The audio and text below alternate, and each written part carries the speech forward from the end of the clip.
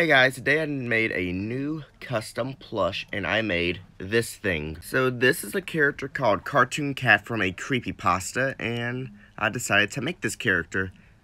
And he doesn't look the best, I will admit, but I like how he turned out. Here are his arms. They are stretched out quite a lot, and the reason why I did that is because some of the pictures I've seen, he has his arms stretched out like this kind of.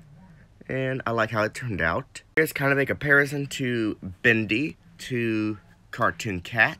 And he's not the best plush I've made. He does have like a hole right here, which I am going to have to fix. But yeah, here's Cartoon Cat.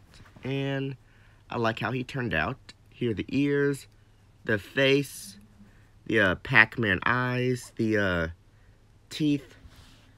And yeah, here is Cartoon Cat. And I'm not sure if he has a tail or not, but I might add a tail. But, yeah, here is Cartoon Cat.